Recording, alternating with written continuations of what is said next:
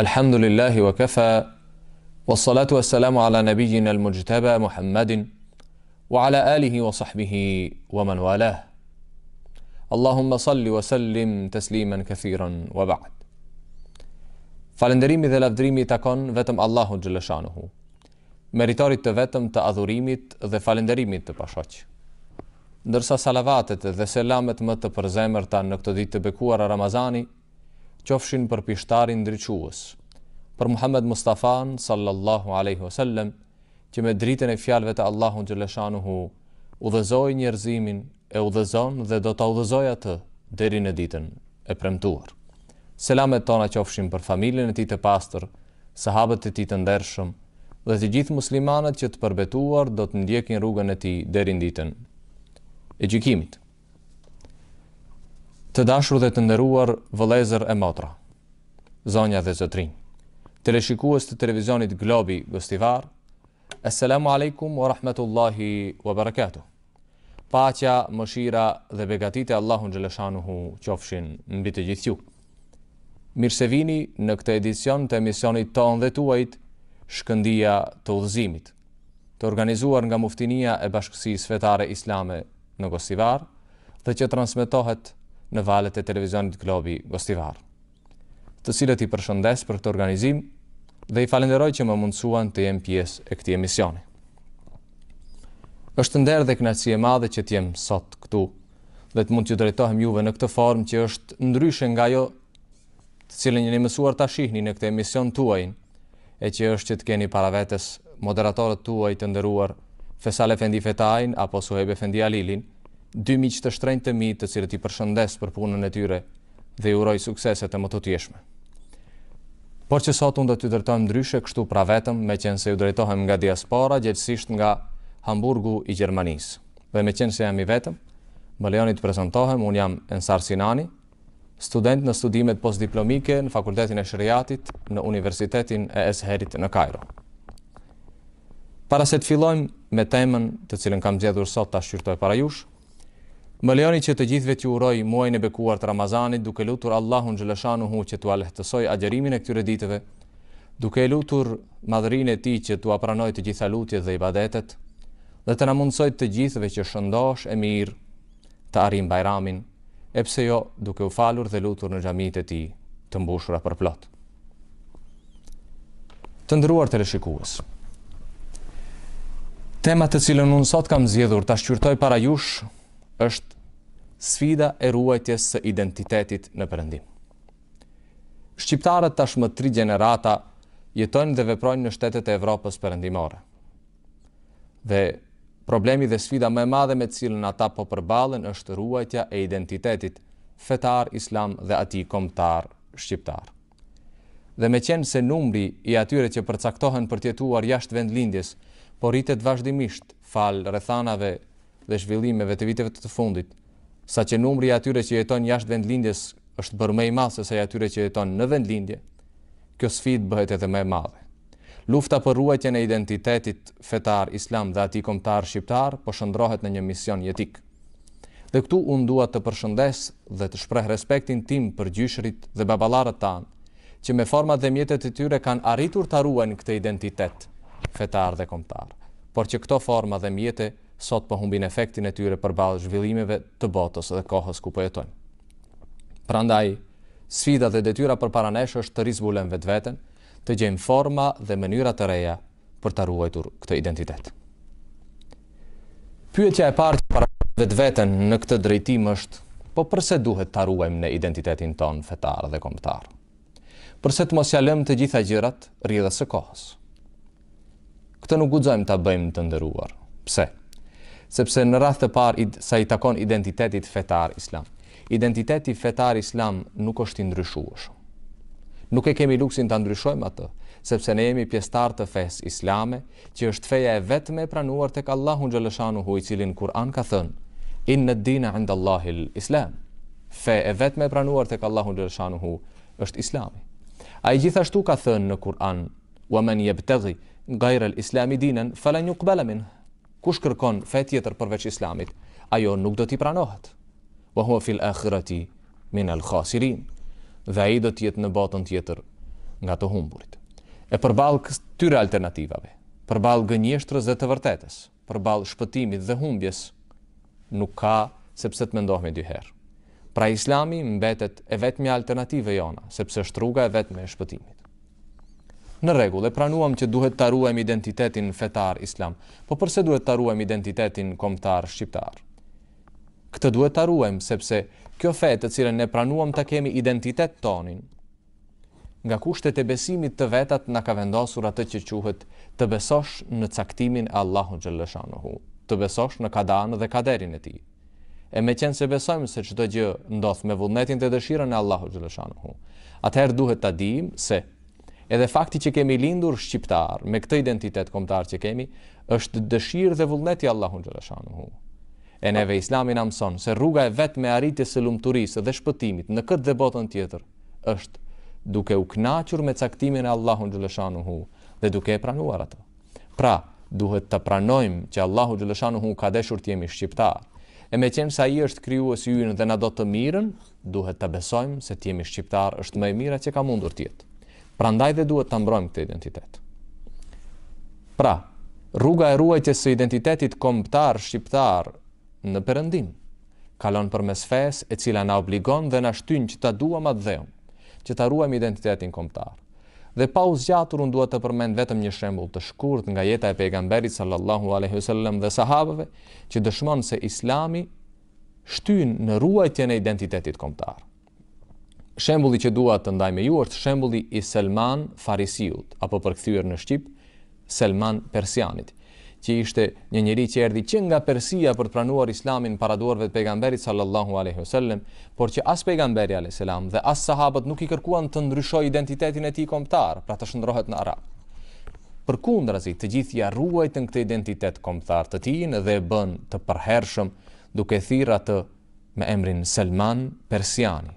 Ashtu e kanë regjistruar librat e historisë islame dhe ashtu do të mbetet identiteti i tij kombëtar i ruajtur deri në ditën e gjykimit. Pra Islami na fton dhe na shtyn që ta ruajmë identitetin ton kombëtar. Në rregull. E pranuam që do t'i përvishemi punës dhe do ta marrim si detyrë dhe sfidë tonën që ta ruajmë identitetin ton fetar dhe kombëtar. Tani pyetja që parashtron veten është: cilët janë faktorët që ndikojnë në tjetërsimin dhe asimilimin tonë? Pra cilët janë vështirësitë me cilat duhet përballemi ne në këtë sfidë që do t'ja caktojmë vetvetes dhe që do të fillojmë të punojmë për ta tejkaluar atë. Faktori i parë që ndikon në asimilimin dhe tjetërsimin ton, për mendimin tim, është dobësia jonë. Dobësia jonë në të gjitha sferat. Dobësi kjo që rezulton që ne pastaj të vuajmë nga kompleksi i inferioritetit. Dhe kjo pastaj na çon neve që të nënshtrohemi përballë tjetrit, përballë popujve ku jetojmë dhe të imitojmë ato. Le ta qartësojmë pak këtë që e thash. Pse jemi të dobët? Jemi të dobët sepse vim nga vende të varfra dhe të pazhvilluara ekonomikisht, që nuk mund të krahasohen me vendet në të cilat ne shpërngulemi dhe vendosim që të jetojmë. Sa për shembull, le të kujtoj që jo më larg, por gjyshi im, që edhe ai pastaj ka jetuar dhe punuar këtu në vendin nga ku unë po u drejtohem, në Hamburg të Gjermanisë, ai ka arritur kohën kur tek ne është jetuar pa rrymë elektrike. Në kohën kur nga varfëria e skajshme njerëzit kanë jetuar në të njëjtën shtëpi me kafshët. Pra kati i poshtëm ka qenë për kafshë shtëpiake, ndërsa i lartë për banarët. E duke ardhur nga një shoqëri e tillë, kaq e dobët dhe e pazhvilluar, kur të përballemi me një shoqëri të fuqishme, normalisht është se do të ndjehemi më të dobët dhe do të nënshtrohemi përpara tyre. Ne jemi të dobët sepse edhe sot vendet tona në aspekt ekonomik dhe zhvillimor janë shumë larg dhe pakrahasueshëm me vendet ku ne vendosim të shpërngulemi dhe të jetojmë.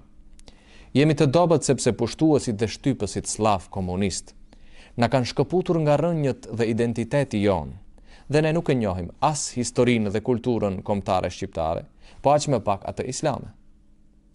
Aq shumë jemi shkëputur ne, sa që ne besojmë se përpara kohës kur ne kemi jetuar, s'kemi pasur asnjëherë njerëz të dijshëm, njerëz të shkolluar, nuk kemi pasur hoxhallar të mëdhenj, nuk kemi pasur politikan. Ndërsa realiteti thot ndryshe. Ja t'ju jap një shembull të thjeshtë.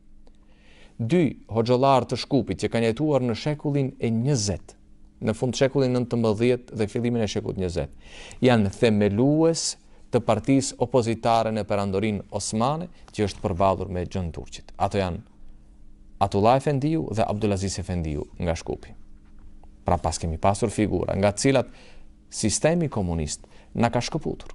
Na ka shkëputur aq shumë nga rënjët sa që nuk na ka lejuar të shkollohemi, ose na ka lejuar aty ku ata kanë ndeshur dhe ashtu si ata kanë ndeshur. Dhe për dëshmi kemi faktin që ne nuk kemi pasur të drejtën të hapim universitetin tonë deri në vitin 1994, kur hapëm Universitetin e Tetovës. Shifër kjo që flet boll për atë se në çfarë stadi zhvillimor të identitetit jemi ne. E gjithë kjo dobësi që tham, shumë dimensionale, na bën neve që kur të përballemi me një kulturë të një vendi të zhvilluar, ne të ndihemi më pak të vlefshëm, të ndihemi njerëz më të dobët, të klasës së dytë. Pra të vuajmë nga kompleksi i inferioritetit. E ky kompleks të bën pastaj që gjithçka që të shohësh tek tjetri ta pranosh, sepse ai që nuk e njeh kulturën e vet, ose që nuk ka kulturë, sepse kur nuk e njeh nuk ke kulturë, ai pranon gjithçka. Si një njeri që është i urritur, ati duken të shishme të gjitha ushqimet, sepse nuk ka kritere për të bërë krahasime. Prandaj dhe ne e bëjmë këtë që e bëjmë. Po cili është faktori i dytë që ndikon në asimilimin tonë? I dyti është egërsia e sistemeve udhëheqëse ku ne vendosim të jetojmë. Ta qartësojmë pak. Duhet thënë për hir të së vërtetës se në vendet ku jetojmë në Evropën perëndimore ne shijojmë liri të mëdha sa i takon lirisë së praktikimit të jetës së përditshme, praktikimit të drejtës tonë për të pasur identitetin tonë, për të ushtruar fen tonë, të gjitha këto i kemi, në nivel të jetës i kemi. Por në esencë dhe në bazë duhet ditur se sistemi ku po jetojmë, pra sistemi globalist në cilin jemi duke jetuar ne, është i dizajnuar, është i projektuar, është i menduar që ti zhduk dhe ti lë anash, ti humb plotësisht të gjitha sistemet dhe kulturat tjera. Ç'është argumenti im për këtë? Argumenti im për këtë është fakti që dy nga teoricientët më të mëdhenj dhe mendimtarët më të mëdhenj të globalizmit, siç janë Fukuyama dhe Huntingtoni nga Shtetet e Bashkuara të Amerikës, në veprat e tyre Fundi i historisë dhe përplasja midis qytetërimeve, të dy pretendojnë se bota e re duhet të jetë në formën e një fshati të vogël, në të cilin do të dominojnë vlerat qytetërore perëndimore, dhe ku çdo qytetërim, çdo kulturë, çdo identitet tjetër do të shtuket dhe do të humbet. Pra, për të jetuar, të jetosh në një sistem të projektuar në këtë formë është vështirë. Është vështirë pastaj sepse ky globalizëm dhe ky sistem ku po jetojmë ne, ky kapitalizëm i egër, i ka të gjitha mjetet dhe format për ta bërë që ideja e tyre të mbizotrojnë mbi të tjerat. Si? Ata i kanë mass mediat dhe gjitha llojet e mediave në gjitha ngjyrat e tyre. Ata e kanë instaluar ideologjinë e vet në përshkolla, universitete, saqë vetëm për shembull duhet të përmes që fëmijës së vogël i mësohet në shkollë se martesa burr me burr dhe grua me grua është liri dhe drejt përcaktim. I mësohet se e drejta e zhveshjes është e drejtë e gruas, por jo edhe mbulesa dhe veshja e saj. Pra ka kritere të difishta që synojnë të mbjellin ideologjinë e vet tek fëmijët dhe të rinjt që shkollohen. Pastaj, një mjet tjetër që përdor ky sistem për të shpërlar trurin dhe për të zhveshur nga identiteti vet ata që vinë nga vende tjera, janë edhe programet e ashtu quajtura integruese që më shumë synojnë asimilimin se sa vërtet ndihmën për të integruar në këtë shoqëri në të cilat ne vendosim që të jetojmë. Dhe faktori i tretë, për mendimin tim kështu, për ta përmbledhur shkurtimisht në kaq kohë sa kemi, është mungesa e kapaciteteve tona edukuese për brezat e rinj. Ne vërtet kemi shumë pak kapacitete për të edukuar brezat e rinj. Pse? Sepse në rafsh personal, shumica jonë që jetojmë në Perëndim jemi të pashkolluar. Shqiptarët musliman që jetojnë në Perëndim nuk kalojnë shifrën e 10% me shkollim të lartë. E ai që nuk ka, thon arabët, nuk mund të jap. E pa e njohur dhe pa pasur njohuri mbi fen, kulturën dhe identitetin tënd, ti s'mund ta përcjellësh atë tek fëmia. Në rafsh kolektiv ne nuk kemi organe dhe organizata që në formë të organizuar dhe afatgjat do të merreshin me këtë problem. Kemi organizata të caktuara fetare dhe kemi xhami që kanë luajtur rol të rëndësishëm në ruajtjen e identitetit. Mirë po që në këtë kohë të bumit teknologjik në botë, duhet të rizbulojnë vetveten dhe të përdorin metodat dhe mjetet të reja bashkëkohore, e ne këto si kemi. Ndërsa në rafsh mjetesh, që sapo e thash, jemi shumë larg, nuk kemi asgjë nga mjetet e kohës. Bile shumica e klasave ku mësohet mësim besimi, në xhamit, në Perëndim, janë klasa me asnjë mjet modern teknologjik mësimor. bile shumica prej tyre janë thjesht klasa të improvisuar dhe jo klasa reale. Ne nuk kemi mediume tona të fuqishme, s'kemi gazeta të fuqishme, nuk kemi mjete elektronike të fuqishme komunikimi, etj. Po cilat janë detyrat tona në këtë luftë kaq të pabarabartë që duhet ta bëjmë ne me botën për ta ruajtur identitetin tonë? Unë kam përmbledhur detyrat tona në 3 detyra që mund t'i bëjmë shumë lehtë. E ato janë: e para është që të mundohemi t'i zhveshim njerëzit nga kompleksi i inferioritetit, nga kompleksi i dobësisë që ndjejmë përballë tjetrit. Po kjo si bëhet? Kjo bëhet duke i bërë njerëzit të besojnë atë që Allahu xhaleshanuhu ka thënë në Kur'an. E Allahu xhaleshanuhu në Kur'an ka thënë: "Wala tahinu, wala tahzanu, wa antumul a'launa in kuntum mu'minin."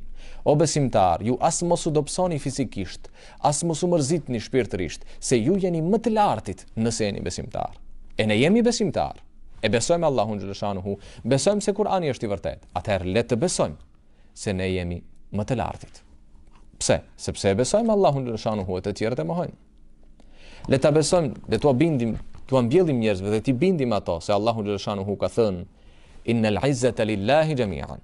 E gjithë krenaria i takon vetëm Allahut, wali rasulihi walil mu'minin. Pejgamberit të tij dhe besimtarëve, dhe jo të tjerëve. E ne jemi besimtar, jemi musliman, jemi ndjekës të këtij pejgamberi, prandaj duhet që ta ndjejmë veten si të tillë, më të vlefshëm se të tjerët e jo më të dobët se të tjerët. Duhet që t'i njohim njerëzit me historinë tonë të lavdishme islame shqiptare. Dhe kur them me historinë tonë islame, nuk them me atë të sahabëve dhe të pejgamberit e islam, po me historinë e figurave të mëdha shqiptare islame, që ne nuk i njohim, po që janë të shumta, si shembulli i atyre 2 hoxhallarëve që përmenda pak më parë.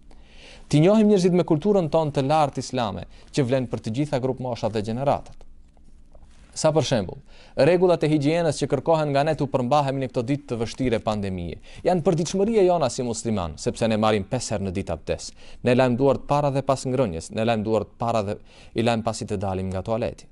Pra ne jemi njerëz që higjienën e kemi tradit të mbjellur tonën për dallim nga popujt ku ne po jetojmë e që pretendojnë se janë më qytetëruar se ne, që nuk i kanë këto tradita. E kur fëmijës tënd t'ja mësojnë në çerdhe se duhet t'i laj dhëmbët në mëngjes, ti duhet t'ja kesh mësuar më përpara se pejgamberi yt sallallahu alaihi wasallam në momentet e fundit të jetës së tij kishte në gojën e vet një misvak për të pastruar dhëmbët. E që ai ka thënë, nëse nuk do t'ua bëja tepër muslimanëve, do t'i obligoja 5 herë në ditë në çdo kohë namazi t'i pastrojnë dhëmbët e tyre. Pra këtë kulturë t'ua mbjellim njerëzve. Detyra e dytë e jona është, për të mos u zgjatur shumë, të investojmë dhe të përqendrohemi masivisht në edukimin e fëmijëve dhe brezave të rinj. E këtë mund ta bëjmë shumë thjesht përmes xhamive, por duke i konvertuar ato në qendra edukative gjithëpërfshirëse, pra në shkolla edukuese, jo vetëm me mekteb, por në shkolla ku do të mësohen me mjetet më bashkëkohore të mësimit, dhe ku do të mësohen jo vetëm nga hoxha, por nga shumë mësues të sferave të ndryshme, ku do të mësohet historia islame deri në ditët tona, kultura dhe qytetërimi islam, ku do të mësohet gjuha dhe historia kombëtare, ku do të ndihmohet në gjitha lëndët që kanë problem në shkollë, dhe ku do të krijohen kushte argëtimi që do t'i bëjnë, do t'i tërheqin në xhami dhe do të krijojnë lidhje kulturore midis tyre. Sepse investimi tek fëmijët është shpëtimi i tyre nga zjarri. E Allahu xhaleshanuhu na ka thënë: "O ju që besoni, ruani fëmijët tuaj, ruani familjet tuaja nga zjarri që do të djeg njerëz." Dhe detyra jone e tretë është që të bëjmë një kampanjë të përgjithshme vetëdijsuese në veçanti me të rinjt. Dhe këtë ta bëjmë përmes mjeteve moderne që ata përdorin për komunikim, përmes gjuhës që ata flasin. Tua mësojmë aty në fen, kulturën, historinë islame. Ti nxisim ata drejt shkollimit masiv e jo drejt pasurimit masiv që kemi bërë traditë tonë. Sepse fatkeqësisht tash nuk kalojmë 10% me njerëz me shkollim të lartë. E kur të dijmë, atëherë do të jemi më afër Allahut xhaleshanuhu, se ai ka thënë: "Innama yakhsha Allaha min ibadihi al-ulama." Ata që vërtet e kanë frikë Allahun xhaleshanuhu dhe e njohin atë, janë dietarët.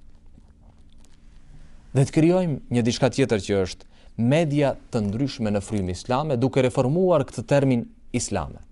Dhe unë po jap këtu si shembull përmbyllës vetëm një model të një televizioni islamik si do të ishte sipas meje.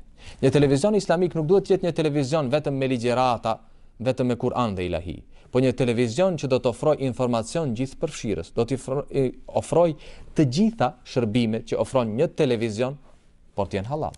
Do të ofrojë informacione, do të ketë lajme, do të ketë programe të ndryshme, dokumentare të gjitha sferave, jo vetëm për fen, po për jetën. Do të ketë informacione historike, do të ketë emisione debative shoqërore, dhe të gjitha këto. Po e gjithë kjo që thash për ta përmbyllur nuk arrihet duke u angazhuar vetëm hoxhallarët, por duke krijuar një aleancë të fuqishme midis hoxhallarëve, midis intelektualëve të gjithë sferave që do të na ndihmojnë ta ndërtojmë këtë sistem edukimi, midis informatikanëve që kanë njohje për mjetet bashkëkohore me cilat do të mund ta bëjmë këtë mësim, dhe midis atyre që do të financojnë dhe do të ndihmojnë në këtë projekt ekonomikisht. E në të gjitha këto i kemi. E vetmja që na mbetet për ta bërë është t'i përveshemi punës dhe ta shpëtojmë vetveten e ta ruajmë identitetin ton fetar islam dhe atë kombëtar shqiptar. Me kaq arrim në fund të emisionit. Ishte nder dhe kënaqësi e madhe për mua të jem me ju. Allahu Xhaleshanuhu ju shpërbleft, u lë në kujdesin dhe mbështetjen e tij. Wassalamu alaikum wa rahmatullahi wa barakatuh.